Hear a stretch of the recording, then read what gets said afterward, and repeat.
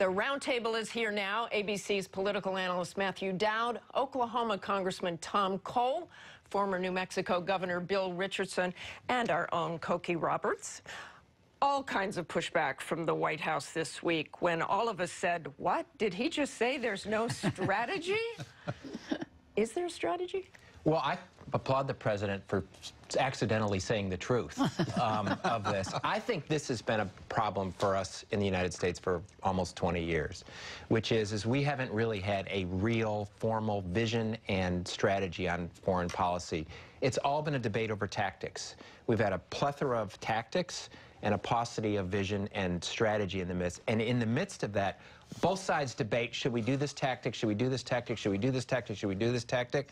So I congratulate the president. He said we don't have a strategy. We don't have a strategy. And part of the problem is we're using military action, and this has been the problem. Now, one of the things he says, he didn't have a strategy for military action in Syria. So can anybody name the strategy well, the White House says the strategy is that Secretary Kerry is now in the region and trying to put together the countries in the region who don't agree on anything except that ISIS is a danger, is a threat, and that is the strategy. But it is clearly something that the Congress isn't buying, and even Senator Feinstein, the chairman of the Intelligence Committee, is saying the president is cautious, perhaps in this case too cautious. Can you name the strategy? Well, I think the president probably should have said we're developing a policy, a new policy. I applaud him too. I think this is a potential 9/11 moment. These are very serious foreign policy issues. I mean, look at this president. He's been faced with the Arab Spring, explosion all over the Middle East. Let's do a new policy carefully. Let's learn more about ISIS. Yeah, we're learning more. They're bad. But what is their goal? Can they reach the American homeland? Can they, are they a regional power? Obviously, they're a threat to the Kurds. They're a threat in Iraq. But at the same time, Martha, I think you can't go it alone. You have to build... The president's own national security advisors are all saying they're a terrible threat, that they have to be gotten rid of. But you do have to have a coalition. The good news here is that a lot of entities fear these people, like Hezbollah, like Iran, like Iraq, like Turkey, like Qatar, like the United Arab Emirates. So there's great potential to build a coalition. My point here is let's do it right. Let's get the Congress involved. Let's take this to the Congress. Speaking of the Congress, lots of talk that he has to move faster. You heard everybody in all the pieces this morning say we have to act now. Well, I think, frankly, there's way too much emphasis on acting now and doing something immediately instead of being smart about what we do.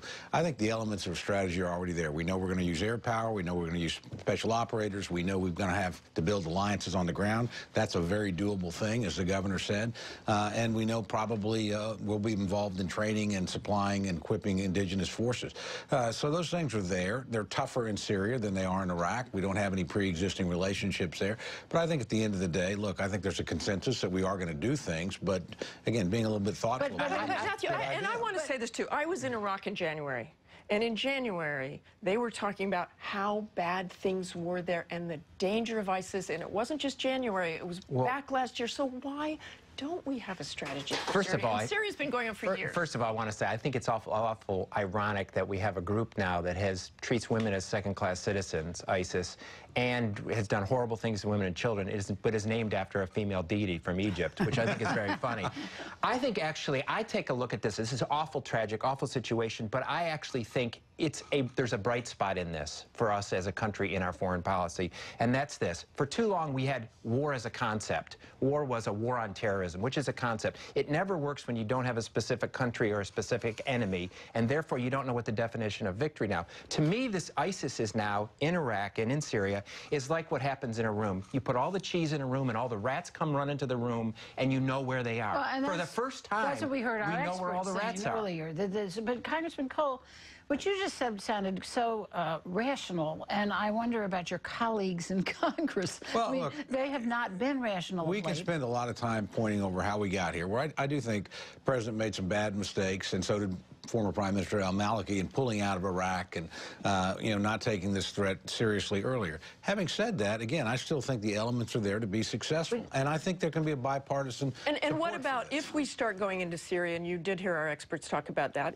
it's probably just air power, not more than that. Well, so do we just keep at them? We need better intelligence about their objectives, their capabilities. How do you get better intelligence if you're not on the ground? That was one of the problems in Iraq. I think we have our intel capabilities are substantial, and I think you bring allies into the picture too to collect that intelligence.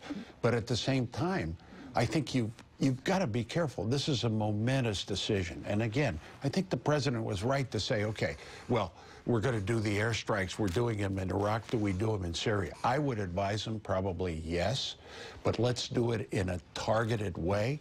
Let's not help Assad. Remember, you don't want to help Assad with this, and Assad is also against these guys. And in many ways, you have to take the emotion out of this, too. And I think we lost a journalist in a horrible way, and that's when everybody started reacting. Well, it certainly made the point pretty dramatically, to say the least. But I think the important thing for the president here is to move with Congress. That is, to not do this on his own, to make everybody put their fingerprints on the decision and say yay or nay and go home and justify it. If they skip doing that, then I think he'll have missed a chance to get the American people behind him in a bipartisan sense. And clearly that's what he was doing in that press briefing this week. At least it seemed that way. Lots more ahead, including the debut of our brand new partnership with Facebook. But first, our powerhouse puzzler.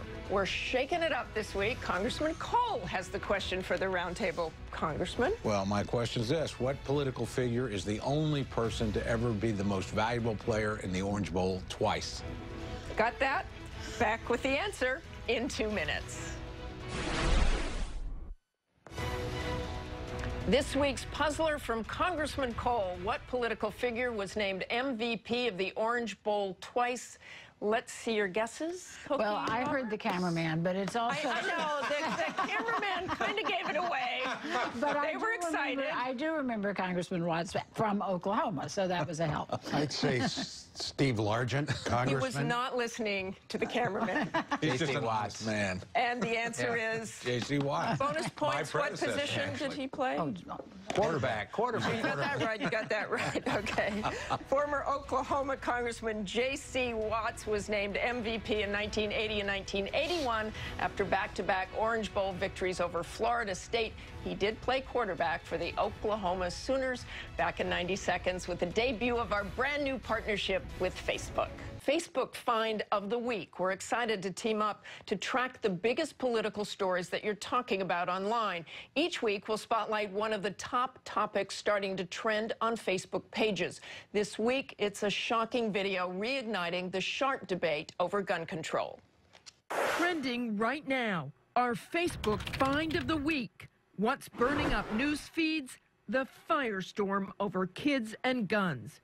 At home, a debate tonight prompted by a video of a 9-year-old girl at a gun range in Arizona learning to shoot a powerful automatic weapon. A tragedy captured on video. All right, go ahead and give me one shot. This girl firing an Uzi at a shooting range. She loses control of the gun, accidentally killing her instructor. No federal law prohibits kids on gun ranges, but now new calls for restrictions on the weapons they should be handling. So is a 9-year-old too young to fire an Uzi? Let's take on our Facebook Find of the Week. And the roundtable is ready to weigh in. I'm going to start with you, Matt Dowd. Should a 9-year-old be able to handle an Uzi or be able to touch an Uzi or any gun? Well, the obvious answer to that is no to the Uzi. I mean, I've shot an Uzi on fully automatic, and I had a hard time holding it steady because it automatically pulls up and over. And that I've also shot a Gatling gun, but that's a whole other story. I wouldn't recommend a Gatling gun to a 9-year-old either. To me, or any gun. Well, I think I have boys. I've trained them on BB guns first, and then 22s, and you do all that. And they do that across the country, certainly. And target shooting, but there's no real purpose in an Uzi other than there's no hunting purpose in it or target purpose in an Uzi. What I think is amazing about this place called Bullets and Burgers, which is an amazing thing. It's almost like, and it's on the side of the road. It's like a fireworks. Drive-through gun range. They said they were going to give gun safety and gun education on that. It's almost like going to a fireworks stand on the side of the road and expecting to get fire safety regulations. I think this is awful tragedy for her and the guy that was killed. Everyone agrees it's a terrible, terrible tragedy, but will it be viewed as an accident that will never happen again, or do you think something broader will come of this? No, this gun control debate is not happening in this country. It's just not. And we have New Mexico, Oklahoma here. They can tell you it's not happening in their states. And I think it's outrageous for a 9-year-old child to have an Uzi in her hand. Governor? I think there are a lot of questions. I'm a Westerner, NRA endorsed when I was running for office, but I think it's reached the point where it's not just common sense, but you're not going to deal with this issue nationally. The Congress isn't going to touch it. So it has to be states. Now, Arizona won't do a thing, I can tell you. But, for instance, Connecticut has had a limit on kids using firearms. But I think there's some more basic questions, Martha. Number one, where were the parents in all this? Secondly, this entrepreneur... Apparently they were right there. Yeah, apparently they were right there. No, my point was, where were the parents? Why did they permit this? Should a child at 9 have access to an Uzi? And these, you know, gun tourism entities, I mean, it's a free market, and they're very popular in the West. Well, I think, frankly, you know, again, obviously a tremendous tragedy. I agree with the governor. I think this is probably something that's dealt with at the state level and local level. I think you'll actually see a lot of people, you know, doing best practices at gun range and probably stopping this sort of thing. But I don't think this is an opening for some big sweeping national federal gun control. I want to move on to immigration. President Obama, it looks like, may be putting the brakes on using executive power, changing immigration laws in any big way till after the midterms. And Bill Richardson, this may be why. Take a look at some of these quotes in the Washington Post from Democrats in tight Senate races. To me, securing our borders has to be the priority, and that should be the president's focus. Senator Hagan, this is an issue that I believe should be addressed legislatively and not through executive order. Is this what's behind the potential delay? Yeah, I think politics is behind the potential delay. Needless to say, I want to see all those Democrats reelected. But I also, not just because I'm a Hispanic, I feel the president should move with the executive order to halt deportations or reduce them. I think he kind of made this commitment. I think it will also, policy-wise, it makes sense because the Congress has been unable to pass comprehensive immigration, not just pass it, but not even consider it. But some elements it also does he hunt entirely? Politically it also makes sense. Look, the people who are going to vote against Democrats on the basis of liberal immigration are already going to vote against Democrats. You're not going to change a vote on this. What you might do is get voters out who are disillusioned with the president on the issue of immigration, and that seems to be a smarter thing. This is a long-term political problem for the Republicans in this. They may win the small battle of nothing happening this year, but the long battle of this country and the growth of the Latino population presents itself in a very bad way for Republicans in the midst of this. And they cannot win. They may win a midterm, and what I think is going to happen, I think it's going to happen for many voters on immigration and a lot of things.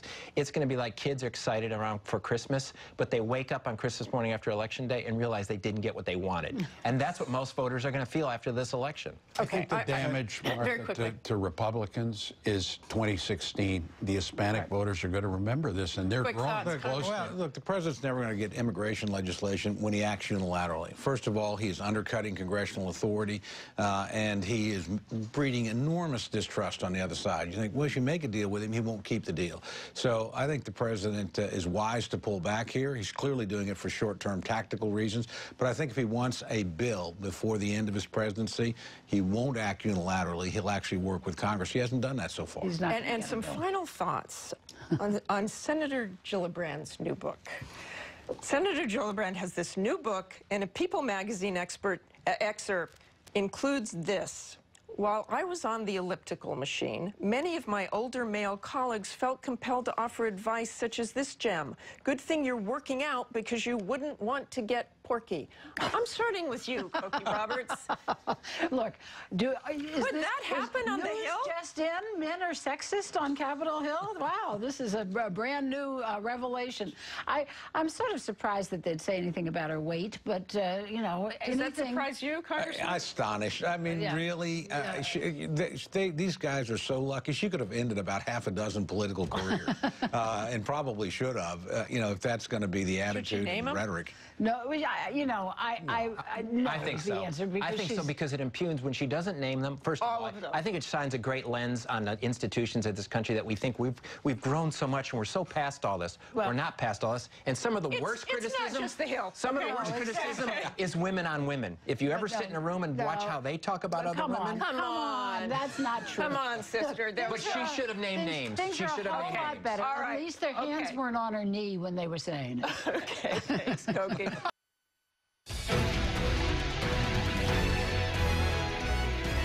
That's the dramatic video that sparked so much outrage. Baltimore Ravens star Ray Rice shown dragging his then-girlfriend out of an elevator after punching her in the face. Rice was suspended for just 2 games. And this week, NFL Commissioner Roger Goodell said that was too short. The roundtable is back now to weigh in.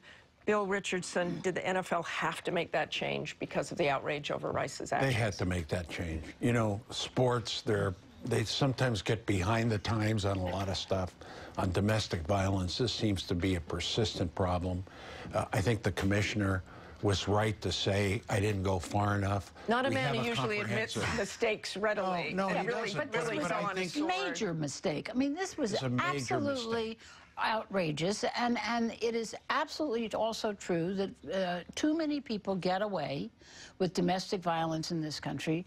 Women are killed every single day in this country by their partners, and the idea that sports figures just get a slap on the hands gives other men permission to go ahead and do it. Was this all also maybe to appease female fans? It's about 50% now. Yeah, the fastest growing part of the NFL who watches it are female fans. I think that the commissioner's been slow to act on a whole bunch of things. He was slow to act on head injuries, very slow to act, and very little that he did at first on that until forced to do.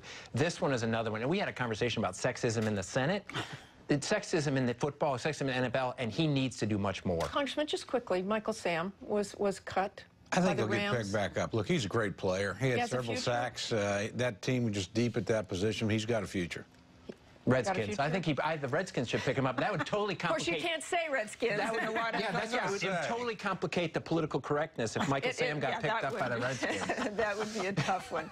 Thanks to all of you. Thanks for joining us on Sunday.